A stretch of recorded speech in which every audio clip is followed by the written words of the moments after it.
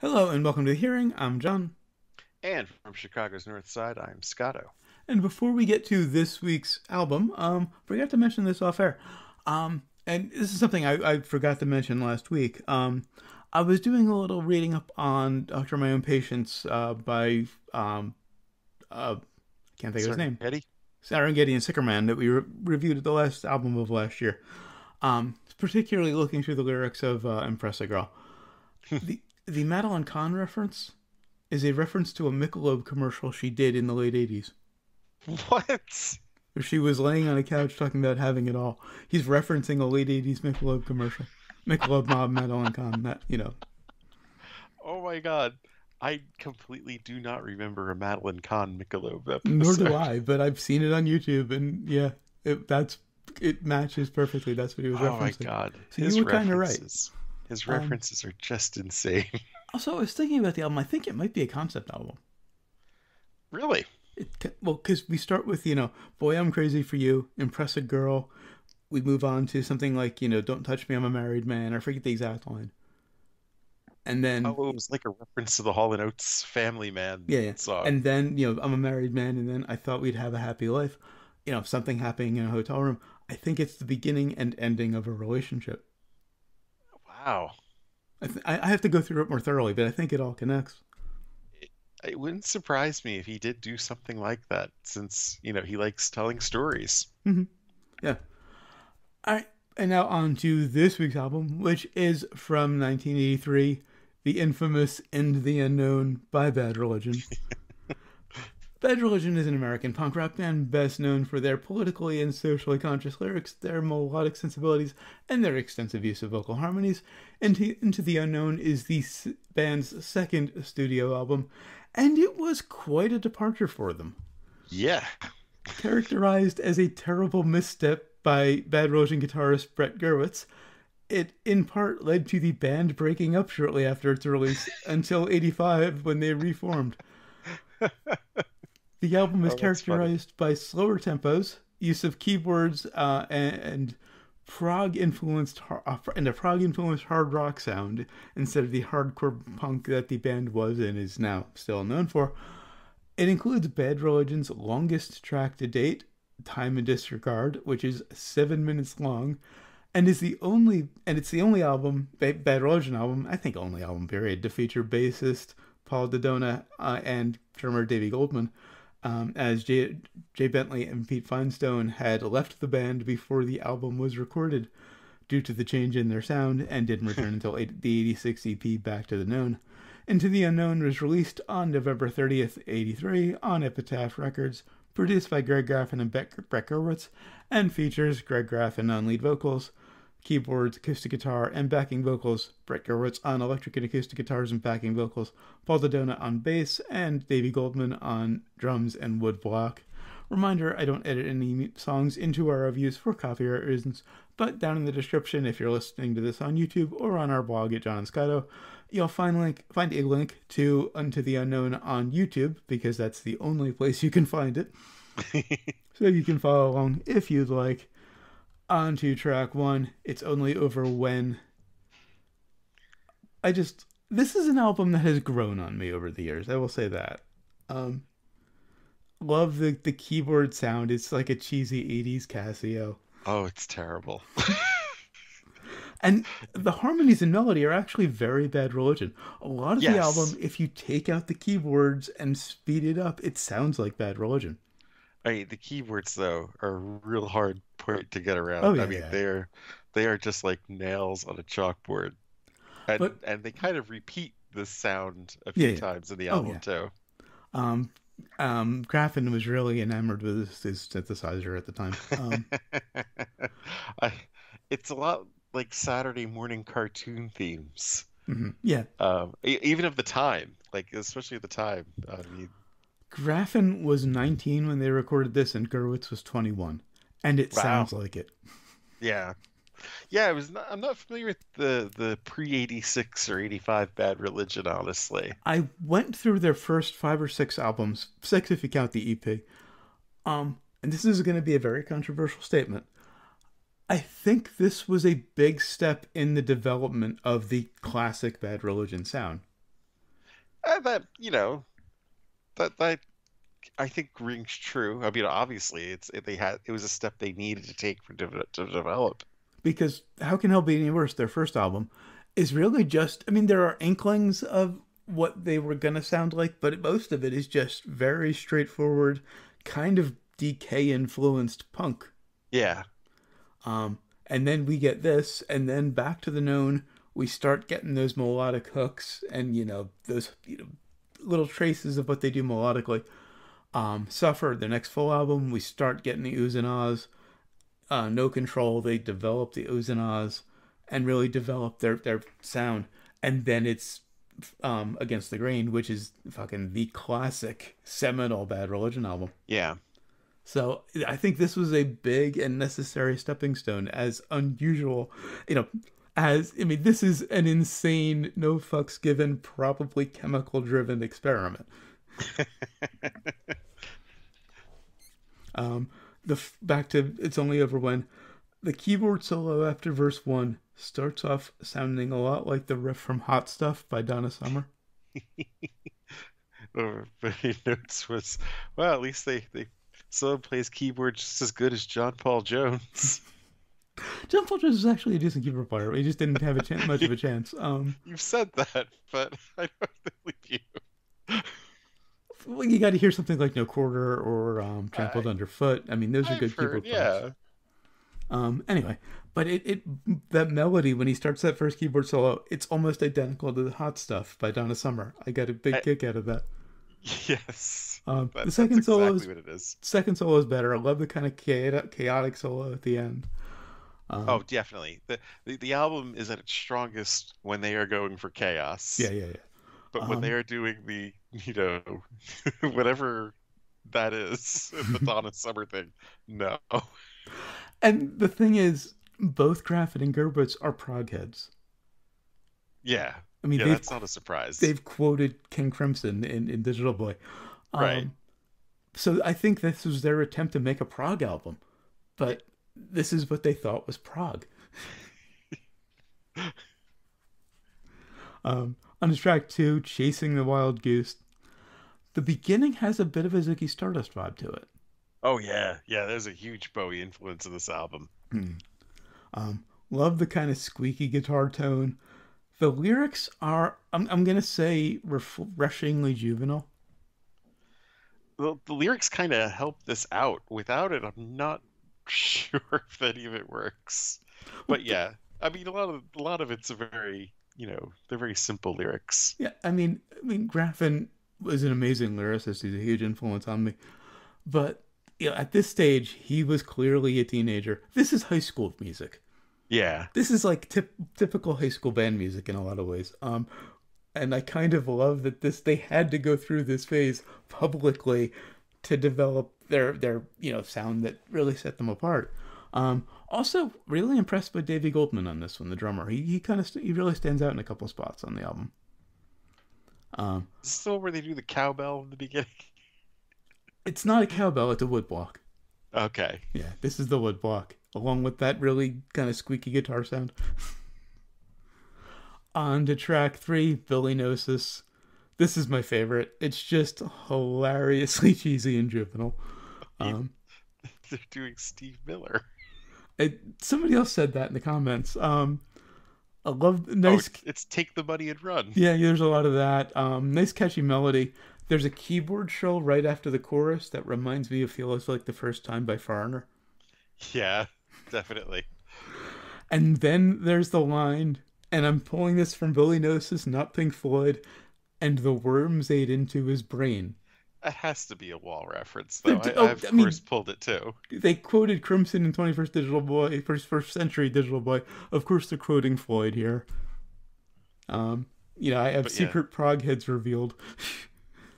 That breakdown is just really cringy. I think that's what you're talking about, the Foreigner sounding breakdown. Yeah. There's just this, right after the chorus, there's this keyboard trill that is straight out of Feels Like the First Time.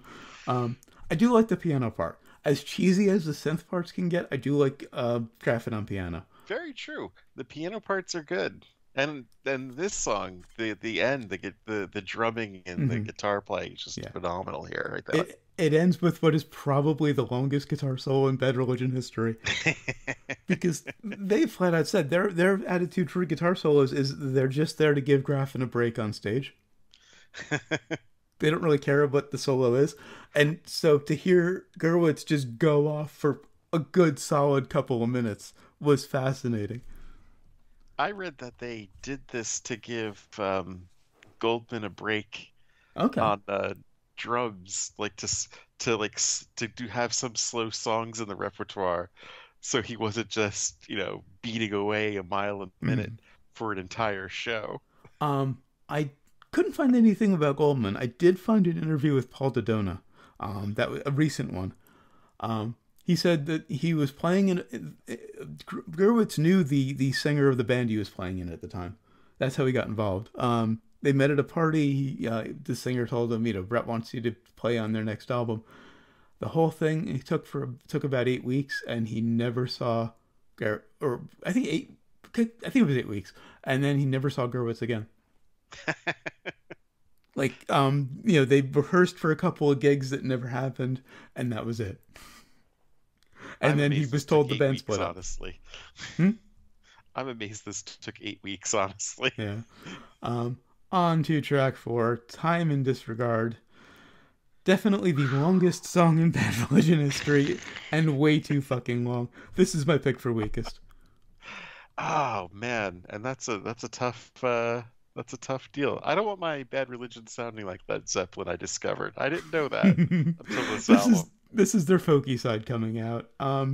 There's a keyboard solo we really could have lived without too. It's where I think it's actually where I made my John Paul Jones Okay, comment in because my notes. and I mean I didn't mind it because I like this band, but I get that why you would hate it for this reason. It reminded me of Styx. It was totally a Dennis DeYoung solo. Um, Although the solo guitar that leads into part three, this is a four-part song. Um, there's this little kind of instrumental part that is basically part two. Um, Reminds me of Steve Howe and Jimmy Page, and to hear Gerwitz, a punk guitar player, doing this was damn impressive.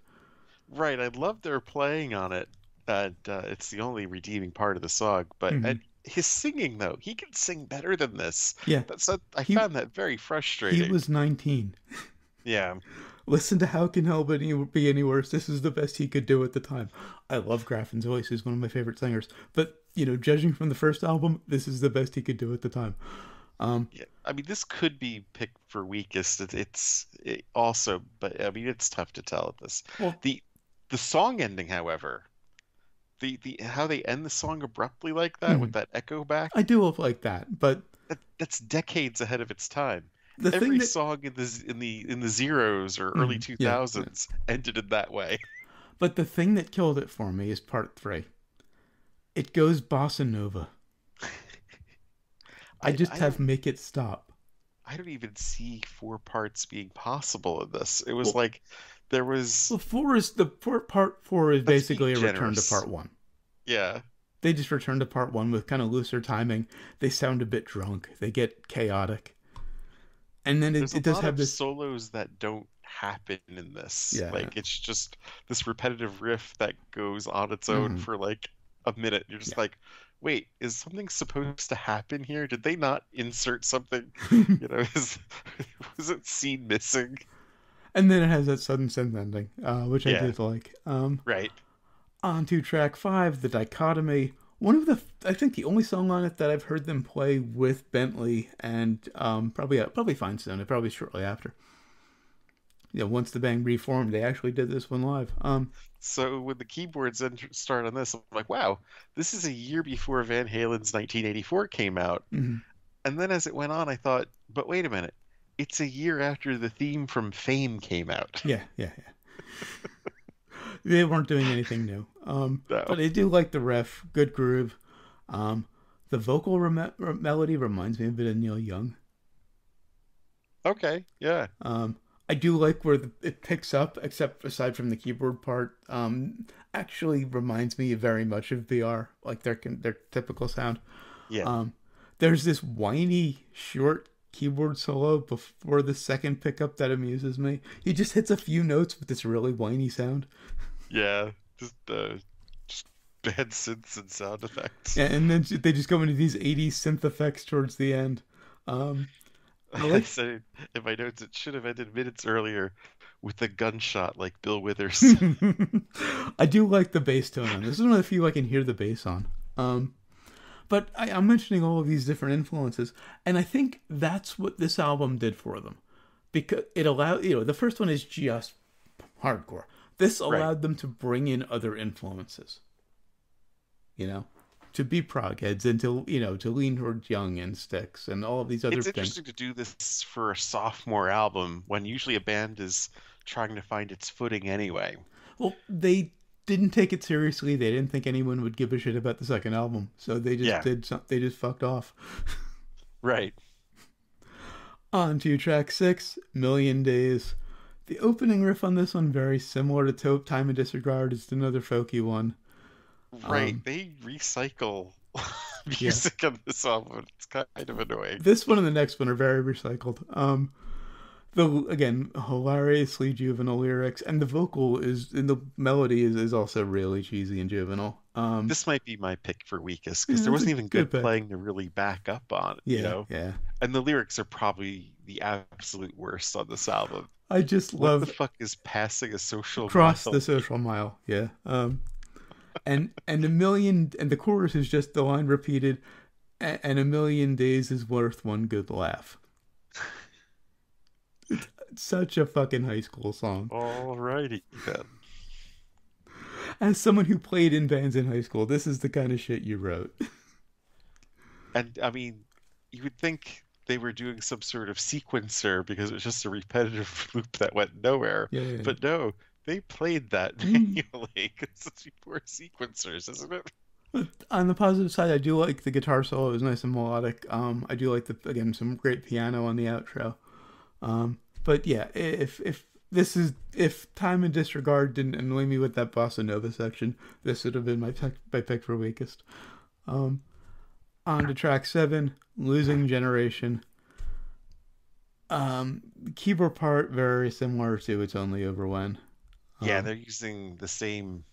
Uh, it's pretty much the same. Yeah, the yeah, same exact keyboards from It's Only Over When. Which I mean, if it wasn't for that keyboard part, this would probably be the strongest. It's very similar to a Bad Religion yeah. song. That's my next note. Is again without the keyboards, another case where it would sound like Bad Religion. I think Um, this one pained me the least, so I'm gonna pick this one as my strongest, maybe. uh, I do like the groove. More Styx-esque keyboard solos. I do like the heavily distorted guitar hits during the keyboard solo. Nice short ragged guitar solo after the first chorus.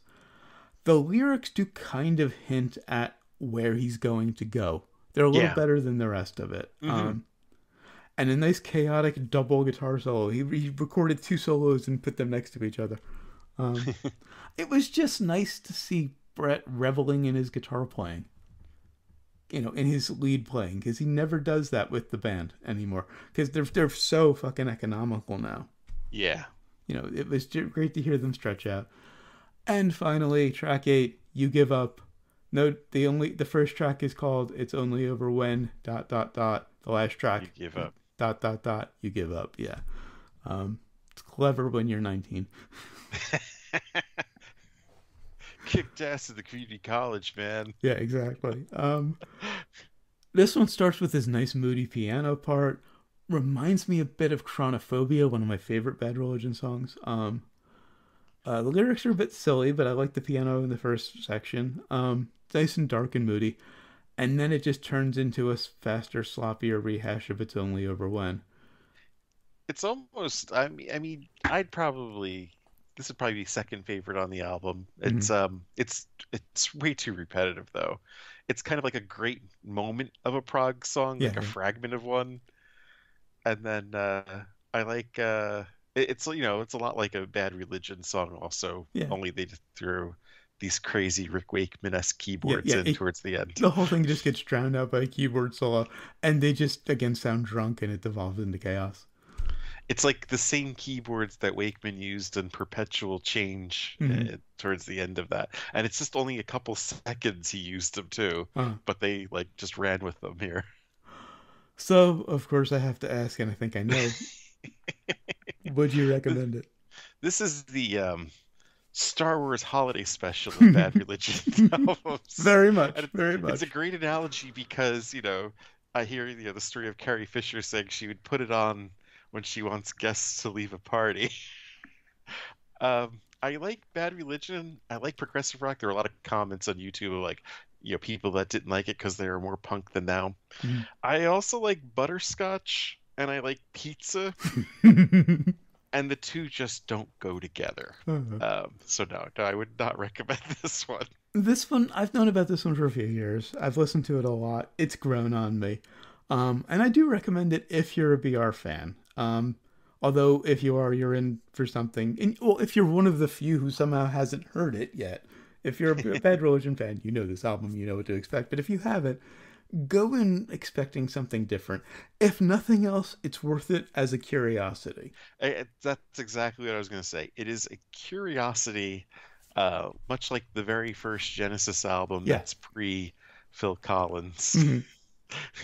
when they're in high school too.